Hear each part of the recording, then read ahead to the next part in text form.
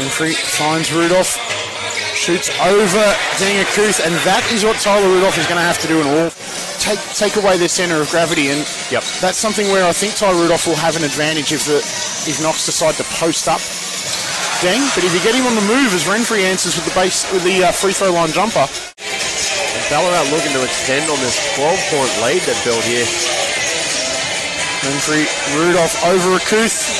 Another three for Ty Rudolph. That's 3 threes. And those open looks and fast break points. Presumably back to Renfree, catch and shoot three over none, and that's sweet from Ned Renfree. The screen. As Renfree pulls up, drains the two. Fegan's such a...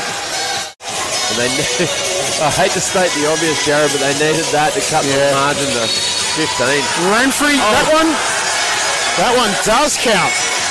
Two young point guards, Renfree and Nunn, going at it. Renfree gets past, lays it in for two.